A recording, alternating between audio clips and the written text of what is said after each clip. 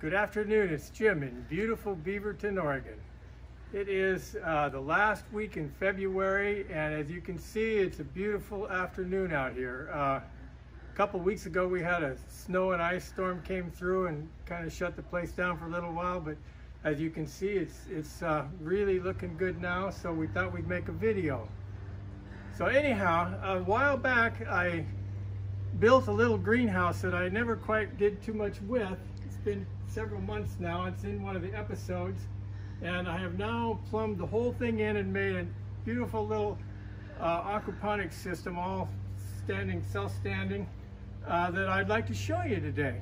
Starting, it's going to have 150 liters of expanded clay, which is basically right there. But let's walk into the greenhouse to start with. And you will only see probably my hands much, but I'll do what I can do to show you. This is a wonderful opportunity to see a flood and drain system and a bell siphon before the thing is put together. So it's kind of like one of those puzzles. We'll just take it apart. Now, if you look right down that hole, in a minute there'll be a pipe sticking out, and when I go around the other side you'll see it on the other side. That's just a hole with a 90 and a pipe that goes out. So that's all you have, and that's a Schedule 80 1-inch bulkhead fitting. Now, going into that, we have a slip joint 1-inch to a 3/4 pipe. This is important. Yeah, I know it's kind of technical because we're at 1 inch here, and then we're going to neck it down to 3/4. That will make the siphon work a lot better. And then we're going to neck it up with this fitting to an even bigger fitting, so when the water pours over the top, we got a lot of water there and it shrinks down. That helps the siphon to work. So anyhow, that's that. Now there is the bell portion of a bell siphon. It's just a cap on here. You need those grooves just like I did.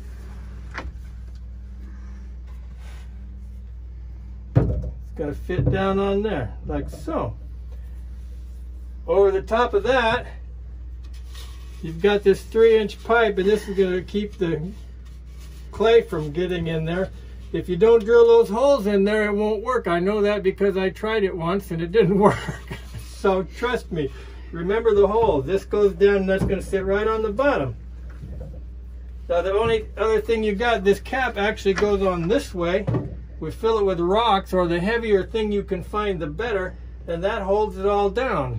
Now the next step is just to pour the expanded clay all around here. So you can see you got to be real careful to keep weight on that, because there's nothing holding it down but what you have here, and if it gets away from you, you'll have to start over again.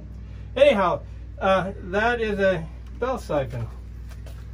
On to, this is the incoming water that you'll see where it comes from in a while. And a valve to control, and you adjust the flow to where you get the flow about how you want it, and everything starts to work. That's about all I got for in here. Oh, this is there's an exhaust system in here. This is inline exhaust, so you can, in the summertime when it gets too hot, you can get the exhaust out of here. So that's about all we've added. Let's go on around to the front. So I'm gonna jump around here. Here's our new, call it a tank or a pond or whatever you want to call it. This is a 300-gallon Balin galvanized stock tank. It's 8 feet long, 3 feet wide, and 2 feet deep. Holds right around 300 gallons. So it will make a perfect little pond. The way it's plumbed in, here we have a 1,200 gallon an hour pump. It's a little giant pump. You'll notice it's sitting on top of a place where we can have the fish hide, but it's always important to keep your pump maybe mid-level in the pond, because it keeps all the crap off the pump. And also, if something goes wrong and your pump doesn't know it and it wants to pump the whole thing dry, it'll only go that deep, and then you won't kill your fish. So that happens, trust me.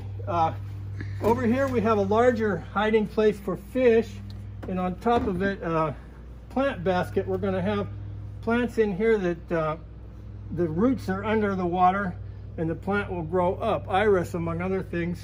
We'll see what we can get, probably 2 or 3 different ones that look really nice in the summertime. I have 2 of these, and they're going to go a little deeper. This is a really good size to plant a water lily in. So we're going to plant a water lily in one of these, and in the other one we're going to plant, I think, a water hawthorn, which is kind of like a little water lily, only it blooms more in the fall than in the spring, so they kind of go opposite each other. One thing you got to know is if you put bluegill in your pond, they will tear up your water lilies, so be aware. Anyhow, the water coming out of here comes down this pipe, 1,200 gallons an hour, so you're turning over, you can do the math. The water we don't need inside there, we'll recirculate through these pipes. We just adjusted pressure on everything so we get it balanced the way we want. The hole we look down on the other side is connected to this pipe right here. So every 10 minutes or so, when the water comes up and dumps in the bell siphon, it's going to dump here. So this end will have a lot of water. These constantly dumping, and this dumping every 10 minutes or so. And this side will be where fish can hang out and chill. So anyhow, that's just about the whole system. So for the tip of the day today, it's kind of a double tip. Tip one part of the day is if you're putting in a pond or tank, whatever you want to call this, make absolutely sure that you've done everything in your power to get it level. As close as you can. Put sand in, pound it down, pay more attention to level than you ought to. Just do that and you'll be a lot happier. That just a little off level on 8 feet and you're going to have water the wrong way. And the other part of it, which is I've built 4 ponds in my life, so I know this from experience. If you build a pond, make sure you can get to the back side of it. Because if you build an 8-foot pond up against a wall and there's something in the middle of, the other side of the pond, you just can't get to it. So this pond is built so I can come around this way and I can come around this way and I can actually reach over. This one is so skinny, which is what makes it really nice. Actually, it fits in a regular flower bed, by the way. So you got to get to this stuff, and you got to get to the water lilies and give that a whole lot of thought, and you'll be happy. So anyhow, we'll see you next time.